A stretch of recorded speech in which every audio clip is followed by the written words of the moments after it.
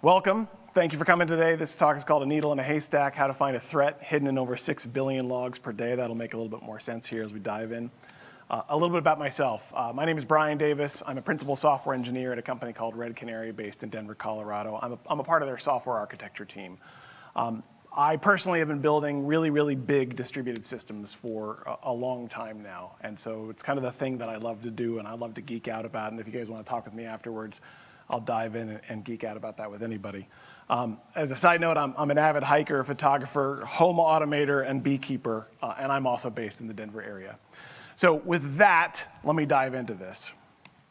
All right, so I'm assuming you're here because you want to find threats in your cloud environment, right? I think so. Cool. Let's talk about what that actually means, and we're going to dive into that in a little bit more detail. So when I say a threat in your cloud environment, what am I talking about? I'm talking about things like unauthorized pod access, credential abuse, API abuse, unauthorized access to the resources within your cloud environment, data exfiltration, those types of detections and things, threats that we want to find in our cloud environments, whether those are Kubernetes, whether that's in your native cloud environment. So what I'm going to do today is talk about how Red Canary does this, right? This is kind of how we built our system. This is one of the things that we do, but I want to share with you the process that we go through and how we break that down into the digestible chunks. So if you guys want to go out and build your own, you can, right? This is not the way to do it. This is a way to do it, right? And there's a bazillion different ways that you can go out and solve this problem, right? You could go out and acquire a SIM. You could go out and build your own data lake. You could use a bunch of different tools out there. I'm just going to talk through the way that Red Canary has built that's worked really well for us, and it's been pretty battle tested. So where do you start? So let's start with some terminology, because whenever you're talking about anything about cloud, everyone gets really confused really quickly.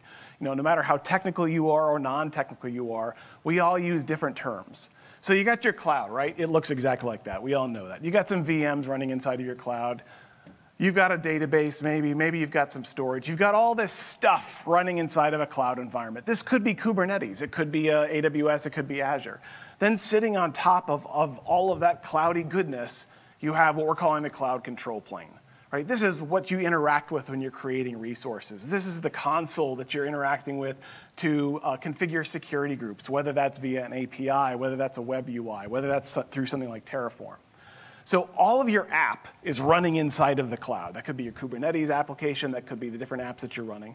And the cloud control plane is what's granting access to those resources and creating those resources. And that's important to kind of draw that separation, because what we're really talking about is not what your app is doing. There's a whole different set of techniques that you might want to go into in terms of monitoring what's going on in your apps, monitoring what's going on in those VMs. What we're talking about is what the cloud control plane is doing. And so if you take a look at that and you take a step back and say, all right, so that cloud control plane is going to be spitting out a whole bunch of logging. We call that telemetry, just to keep it separate from logging, because logging it's one of those, again, overused terms. And so these cloud control planes are spitting out a record of every single action that's happened to your cloud resources. Right? So anytime a resource is created, anytime that a resource has been stopped, anytime the security parameters around those resources, like a firewall or a security group, has been changed, you're going to get a telemetry record surrounding that activity. And you might say, but I only want to care about Kubernetes logs. Maybe that's something that I want to focus on. The same idea applies, right? You could take the Kubernetes audit logs or API logs and consider them in the exact same concept here. And these principles will still apply. And that's what I'm going to talk to you is how to break this down. So at the end of this, you're going to end up with a massive pile of data, right? Hey, this is the haystack, to go with the tortured metaphor that I'll hit a couple more times during this talk. And then there's you, right? You're trying to wade through this to try to find, hey, is there bad stuff that's happening in my cloud environment? And all you're left with here is the pitchfork. And I'm going to talk about the pitchfork today because we'll just carry that metaphor a little bit farther. So let's talk about ways to dig through that haystack. So our philosophy at Red Canary has been to kind of follow the Unix philosophy of old. And this will make sense here in a second. Write programs that do one thing and do it well. Write programs to work together. And this last one is a bit of a stretch, but it still works. Write programs to handle text streams because that is a universal interface. Right? This is from Doug McElroy, the inventor of Unix pipes. right? If you've ever used Unix, Linux, I suspect you all have, the command line arguments are all super, super simple. They're not overcomplicated, but you pipe them all together to get the results that you want. That's the same approach that we've taken here. You could say, I'll just build one monolithic process that'll go through all these things and do all this stuff together. You can do that, but then you lose all the composability that I'm going to talk about here in a second. So what are those blocks that I'm talking about? When you're trying to wade through all of this data, you start with ingest. Then you're going to go into standardize. Then you're going to go into combine, detect, suppress, and respond. I'm going to talk about all of these in detail next. I'm just kind of setting the stage right now. For us, each of these boxes is a separate Kubernetes deployment that we're running. I'm going to talk about first the concepts of it, and then I'm going to talk about the technologies that we use and the choices that you might make if you're trying to build something similar. So let me dive into each one of these step by step. But before I do that, I just took a problem and I broke it down into 6 boxes. And I just said I have a whole bunch of different Kubernetes deployments that handle that. Well, now you got to talk about moving data around, right? The second you divide the problem, you could just create another problem is, oh, now I got to get data from this computer to this computer.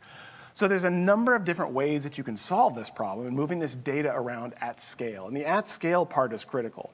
From a Red Canary standpoint, we're processing 6 billion logs a day.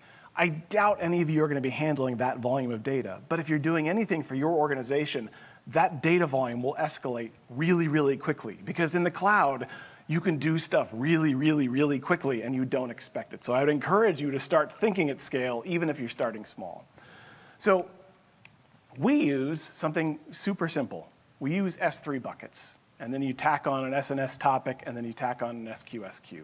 And you might look at that and say, but there's way cooler, fancier things out there like Kafka, and you might want to use Kinesis or all these other cool technologies. And we have used those, and they're complex. And there's nothing wrong with using those, but it required more management overhead. There's something simple about writing a file to an S3 bucket, or if you're in Azure, an Azure Blob Store, or in GKE, or GCP, I even forgot what they call in GCP, a bucket, effectively, right? And writing it out, because then by having a file notification that comes out every single time you write a file, something downstream can subscribe to that. And you can tee off as many places as you want, and it requires almost no management on your part. That's really powerful, because you're going to have enough details to worry about with everything else that I'm talking through here. You don't want to be worrying about how to move data around, right? So I saw this is super simple. It's super cheap, relatively speaking, right? It's just S3 data storage. And you could add lifecycle rules to age out that old data, so you don't have to worry about cleaning it up afterwards. When you screw it up, and there is a when you screw it, not if, when you screw it up, those files are still sitting there, and then you can replay them through whatever processor engine that you have going through there. And this allows you to tee off as many components as you want, and this will become more relevant later on when I go through here. So now back to those boxes that I was showing you. So the very first step in this chain is ingesting the data. In our context, what this means is we're literally just taking that log output, that telemetry stream, and we're just writing them into files in S3. And we're putting them with a specific file name. That's it. You could say, well, we could do more fancy things in this particular phase. Well, go back to that original Unix pipes idea of don't. Keep this super simple.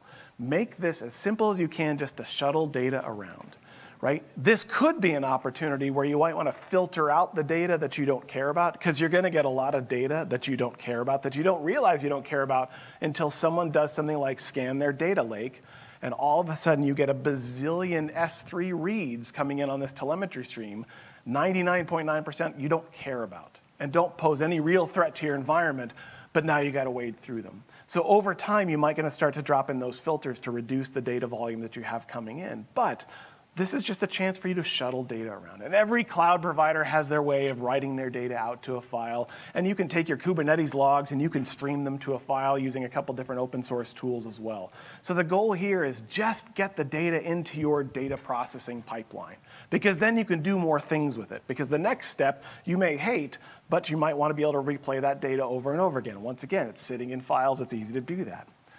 So the next step is standardize. And you might say, but why do I want to standardize this data? And I would agree with that. But when I say standardize, what I'm really talking about is getting them all into a consistent format. And let me explain why. So let's say you start with AWS. We are mostly an AWS shop, so that's mostly what I refer to start with. But then your boss says, hey, you know what? Multi-cloud is super cool, and all the cool kids are doing it now. Let's add Google to the fun. All right? So now you add Google in there, and now you're processing AWS and Google telemetry. And then your CISO says, hey, you know what? We want Okta telemetry in there too, because we want to find out who's authenticating into this particular cloud. We have SSO. We tie those things together. Awesome. Then you throw in Netscope, because why not? You could throw in whatever you want. You could add your Kubernetes logs in here. You throw in Azure, and before you know it, you have 5 different log formats. And I guarantee you, if you're doing this well, you'll end up adding more log formats, and you won't really get a vote in the matter. So you can come back to the question of saying, well, then why standardize? Why are we spending the time to do that? Well, because there's no one way to do this. So just in a quick look of the 5 examples that I had up there, I looked at the telemetry formats of every single one of them. In AWS, IP address comes in as source IP address. Okay, cool, that makes sense. I'm okay with that. In Azure, it comes in as IP address. All right, at least the same substring is in there. In GCP, it's called caller IP. All right, that's yet a 3rd variant of IP address. Then Okta calls it IP address, but it's lowercase or lower camel case, whatever. It's different than the way we did Azure. And then in Netscope, it's just IP. And I guarantee you, if you pick 5 more log formats, they're going to have 5 more different formats. And this is just IPv4. I don't even know what IPv6 comes in through here, and I don't even want to even think about that. So later on, and this is a later on as I talk through this, if you're going to try to write detection logic, and look for malicious IPs that you know are bad, because obviously 192.0.2.1 is a malicious IP, your logic is going to have to look like this in your code. And then you're going to add another log format, and you're going to have to add yet another string into this if statement. And this gets more and more complicated the more and more formats you add in. Right? And so this might be a phase that you want to skip, because you know what? I'm just going to start with AWS. It'll be great. But before you know it, you've added more log formats. So if you can standardize this data at the edge, the rest of your life is going to be way, way easier downstream. So what do you standardize to? Well, this has the obligatory XKCD reference of standards and what standards you want to pick. This is probably my favorite one. Red Canary uses our own internal standard because that's what we did, but we also built our standard like 10 years ago, and that's what it is.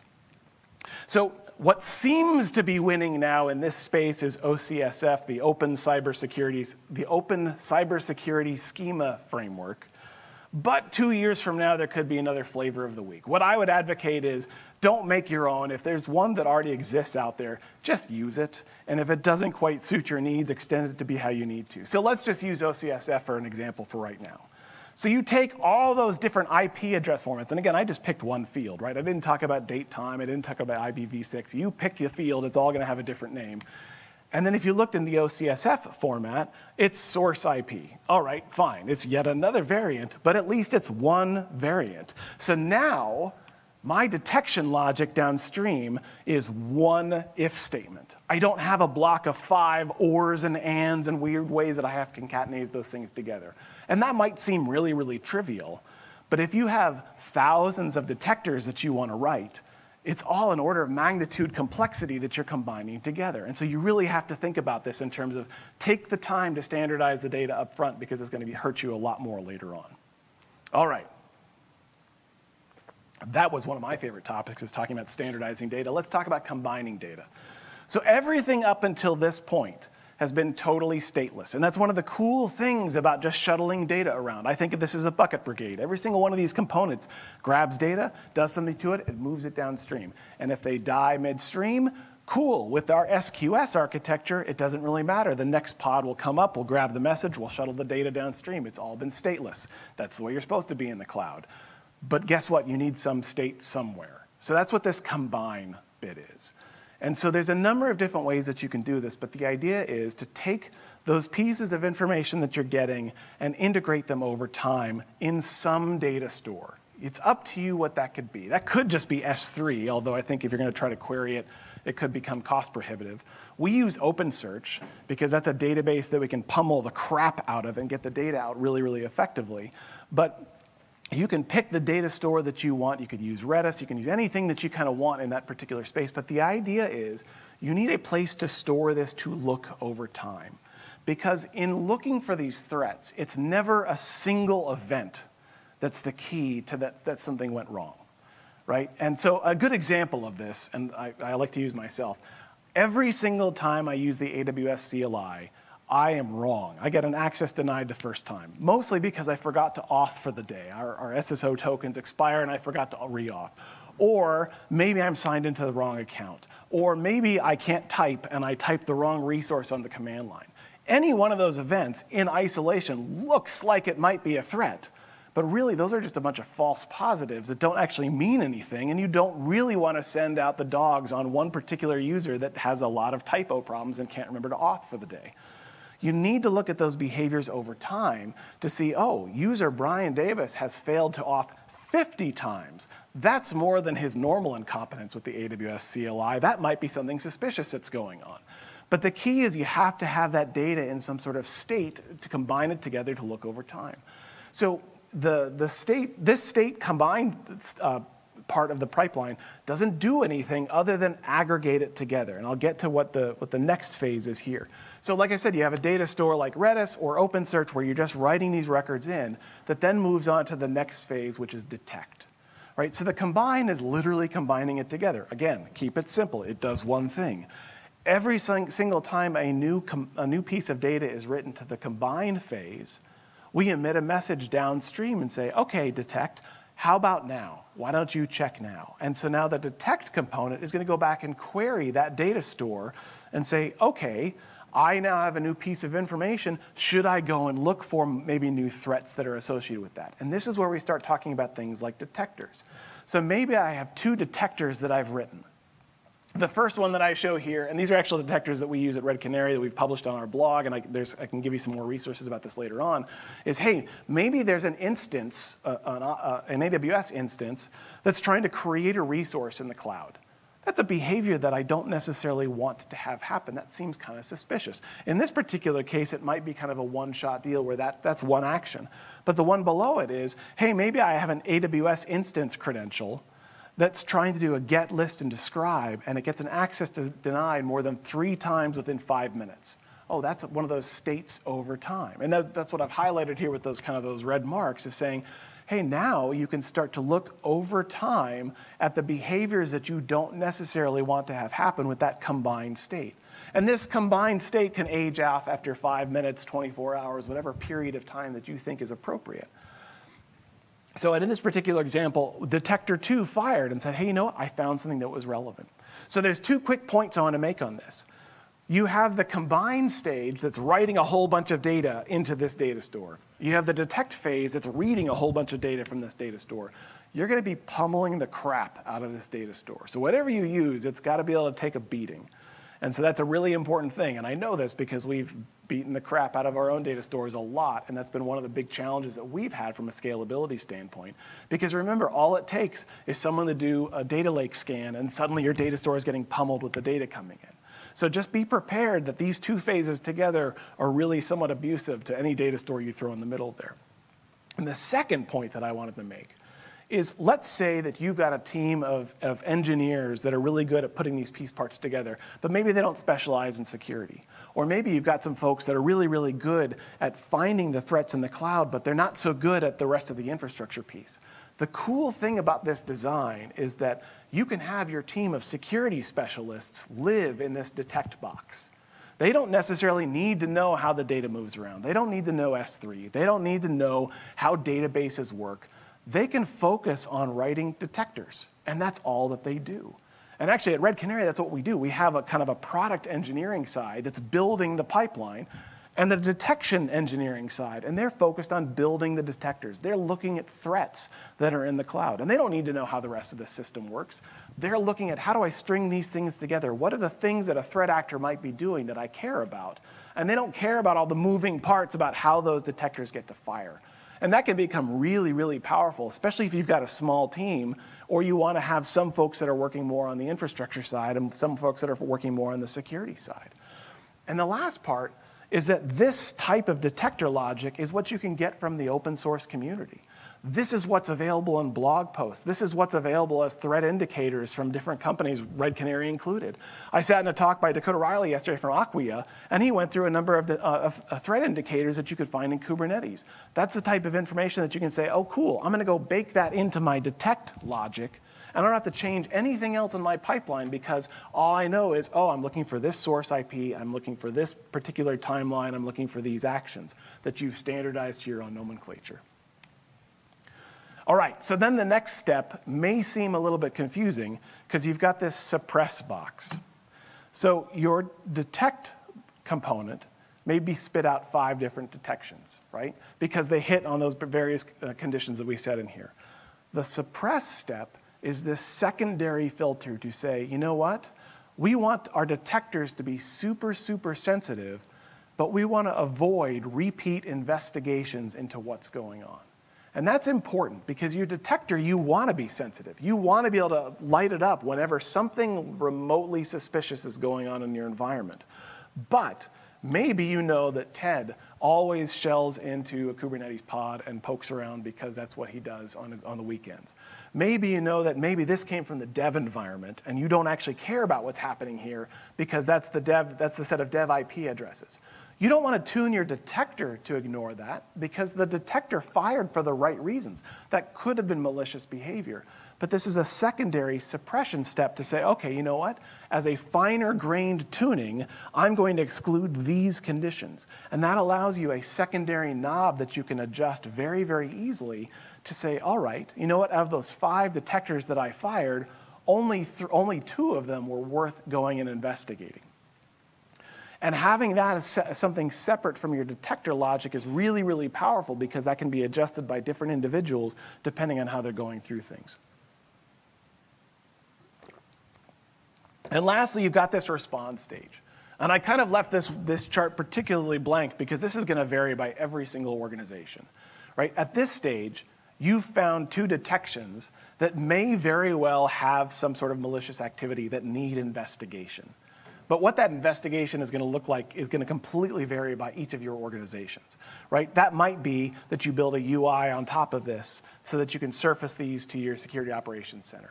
That might be that you automate logic to go out and fetch more context from that data store that we had upstream to build context to give to an analyst to go and do that investigation. Maybe you just page someone, right? It can really, really vary. But at this point, you've now whittled it down into 2 things that might be legit threats in your environment that you need to go take care of. So that's going to really vary in terms of what is going to suit your particular enterprise and how you want to handle these particular pieces of information. So going back to that haystack metaphor, because I can't beat this dead horse enough, right? You start with that pile of cloud control plane logs, telemetry, whatever logs you want to pump into this. And in each phase, you're reducing this down smaller and smaller until you've got to threats requiring investigation. Right? We don't want to say that the detection logic is actually going to say this is an actual threat. There's really no way that you can do that without a human going and taking a look and saying, yep, that actually does look like a threat. And if it isn't a threat, you go tune those suppression rules so that it doesn't come back out again. It doesn't have repeat investigation. But now you've whittled down all of that data into something that's actionable that you can go do something about. So that's the concept of these different blocks. But now how do you go build these things? So there's a number of ways that you can go build all these components, right? So as you step through the runtime framework, right, we're basically at a Kubernetes conference. Kubernetes is a great runtime framework to do this in, but you don't have to run this in Kubernetes. You could use something like a serverless framework that's out there. You could use Apache Spark if your team knows how to use that. It really is whatever the best tool that your team or you know how to use in order to put these things together. Right? There's no right answer, and this is kind of where I started from. If you break it down into these building blocks, you can use any framework that suits you to put these things together. We use Kubernetes, and we're running it on Amazon EKS and Azure AKS. Back in the olden days, we hand-rolled our own Kubernetes cluster, and we're happy to not do that ever again. And so we're happy using the cloud providers one.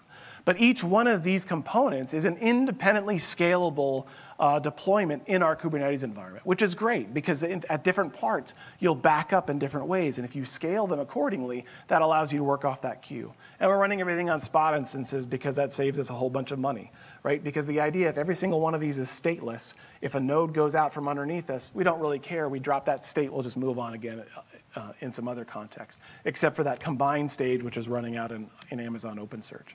So you can say, okay, but great, my team only knows Java. My team only knows Python. It doesn't matter. You can write this in any language that makes sense. Perl does not make sense. So what do we use? So as an example of what language should you use this in, We wrote ours in Ruby. Ruby is not the first language you think of when you think, I'm going to write a really big data processor. Ruby is not efficient in that respect. But Ruby was fast, not in terms of processing speed, but fast for our engineers to write. Our engineers knew Ruby, and Ruby you can crank out a lot of code super, super fast. And as a startup, that was really, really important to us. However, as we got more mature, we recognized, oh, you know what? Go is a fast language compared to Ruby, which is not a runtime fast language. So we ported a lot of our really slow data processing components over to Go instead. But you can write this in any language that you want. And with each of these being an independently deployable component, you can mix and match. I mean, there's obvious design consequences to having a polyglot system in your environment. But if you wanted to write some in Python and some in Ruby and some in Go, there's nothing stopping you from doing that. You've got the standardized language that you're using. If you're using OCSF, there's probably languages that parse that in every single language is out there.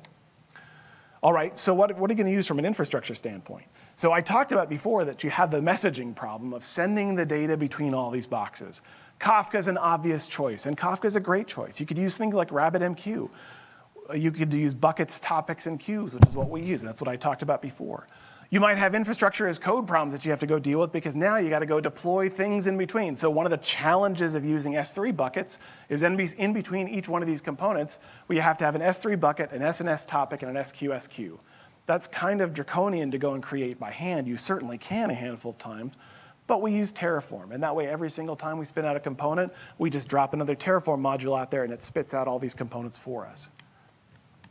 So you can use any particular infrastructure as code that you want. You can use any sort of infrastructure to move the data around.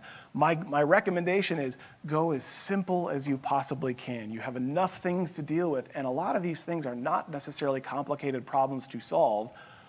The engineer in all of us wants to go and make them complicated because that's really fun, but sometimes boring is really, really good. All right, but then some other cats and dogs: scaling, monitoring, deployment, the small cats and dogs that you throw out there, right? How are you going to scale these components up? Because you're going to have to, because you're going to get a lot of data, and you don't know when you're going to get a lot of data. How are you going to monitor when they fail? And that's an important thing of when, not if. They're all going to fail, and they're all going to fail at the worst possible time. And how are you going to get these things out there? How are you going to deploy these components into your environment?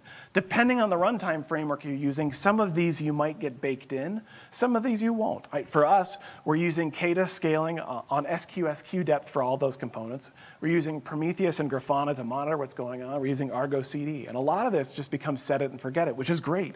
We commit our code, and magically it appears, unless it doesn't, and we have to go fight with it. And then we create these dashboards so that we have insight into what's going on inside of this. Because the problem now is you have a lot of moving parts. So you need to understand, where are we along this chain? Where are things backing up? Is there something that's not working? This is an actual dashboard that we have that we can see. And you can see we've got 58 components of our ingester, 13 components of our standardizer. We have 54 of our combiner. Right? So they all scale independently depending on the data needs that we have going through the system. So now that you've got all this runtime components, and I know that I've gone through this super, super fast and a lot of detail has just been glossed over, and I'm more than happy to answer questions afterwards. But what does this mean if you're going to build a system like this? What does this mean if this is how you want to process your data? So if you look at that pipeline, and I put the little buckets in between here as an example, this starts to give you a tremendous amount of flexibility over time. And I go back to that Unix methodology of build composable things that are really, really simple, and they do one thing well. Well, if this is what your pipeline looks like, now you can start to modify it to hang off different things along the way. So let's just say that you want to build a data lake, because that's what all the cool kids are doing now. Well, that's easy. You just hang a component off of the bucket that standardized your data and say, you know what, I'm going to pipe that into my data lake because that's what I want to do. And then you say, well, you know what, all the cool kids are really doing AI. Data lakes are so last week. Cool. Now you hang an AI component off of a different bucket. And this is really easy in this architecture because you just hang another SQS queue off the SNS topic. If you're in Kafka, you just hang another, I'm going to get this wrong, another consumer group off of the topic. I haven't used Kafka in a while. But the idea being that you can then fork this however you need to suit whatever your organization's needs are that grows over time. Or you might say, oh, you know what, I messed up this data along the way because I did something wrong. I rolled a bad deployment, or the standardizer had misspelled the word IP address. Well, now you can replay that data, and whatever message bus that you're using, I would encourage you to have it durable enough that you can push data back through there again, because you're going to need to push data back through there again. Or you might say, you know what, I want to try a different suppressor in my data pipeline. Cool, you can hang it off of the side and you can experiment to see what it is. When I told you before that we ported our engine from Ruby to Go, we had the entire thing running in parallel, and we could compare the apples and oranges between the two of them. And we could do it in a non-destructive way because we could just fork the data path anywhere along the way, and it allowed us to do that. So it's super, super powerful to have this composability and to have that durability of the message bus. And again, I go back to, because they're just files sitting in an S3 bucket, they're super easy to deal with if and when you screw something up, to go back and do it again, or to look at the output and say, oh, what did I get? This is a little bit different than what I expected. The fancier message buses, you can do that, but you have to have tooling to go in there as opposed to just pulling things from files. So really, the bottom line of all this is if you're going to look for these threats in your cloud environment, if you want to build a pipeline like this, break down the problem. Right? If you digest it into these blocks, again, this is how we do it. Your mileage may vary with how you want to do it, but create some simple modular blocks that scale. And use the cloud native building blocks, right? There's a lot of basic, boring tech out there that you could just deploy with a couple mouse clicks. Sure, you could do something fancy and deploy something into Kubernetes, and that's going to be really awesome. But SQS messages, as boring as they are really, really easy to deploy and relatively cost effective. And then the last one, and this is really the key takeaway, is leverage the community around you. There's a lot of people doing really cool research here. And as long as you have the ability to implement that knowledge into your system, you can leverage all the work that everyone else is doing, because there's no way that your security team can do that research all in one fell swoop. But if you can take the knowledge that everybody in the community is doing and take those threat indicators and combine them into the way that you're looking for threats, that gives you a tremendous amount of power.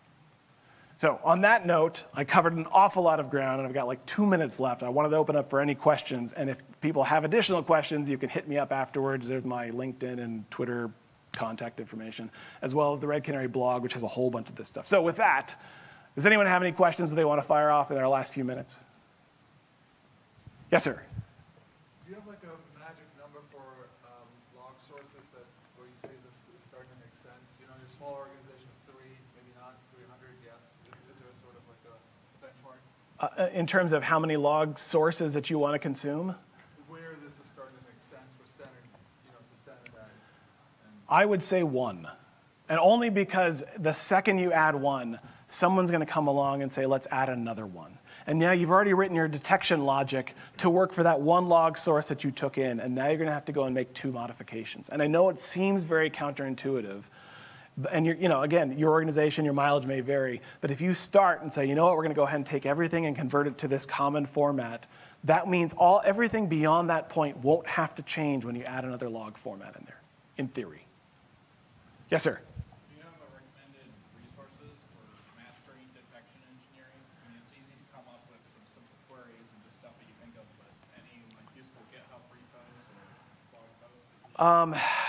So I'll be biased here, and I'll point you to the Red Canary blog, and I'll also say that that is less my area of expertise and more the area of the detection engineers that Red Canary has. I do believe that if you search out there for companies like Red Canary and our competitors that are out there, there's a wealth of knowledge out there. The threat intelligence reports that everybody puts out every year contain a lot of the detection logic that's in there, and that's a good start. And if you want to hit me up later, I might be able to connect you with some of the folks in my company that have more knowledge in that particular area. Yeah. Yes, in the back. I'm actually thinking about can we put those ingest or standardize or other basic components inside of the stuff like Ruby or Kubernetes? Because in our case, we're not consuming data directly from the cloud vendors, but we control all the log factors. So I'm thinking about can we do that, like not just offline. So the question is, can we combine the standardize and the ingest inside of like FluentD or something that's farther upstream? You absolutely can, right? And again, this is our way of doing it. I would advise against combining the standardization logic only because, especially if you have it deployed remotely in some sort of far-flung environment, updating it gets a lot harder. And that's one of the reasons why having the ingest literally just be, I'm moving data from here to here, and that's all that it does. It gives you a lot more ability because now that data is here and it's local to you, or it's easier for you to access, especially if you need to change your standardization logic. Obviously, you can combine the two together, and there are design trades everywhere along this pipeline. But I would advise more composability if you have the flexibility to do that. But obviously, I don't know your specific environment well enough to know if that would make sense.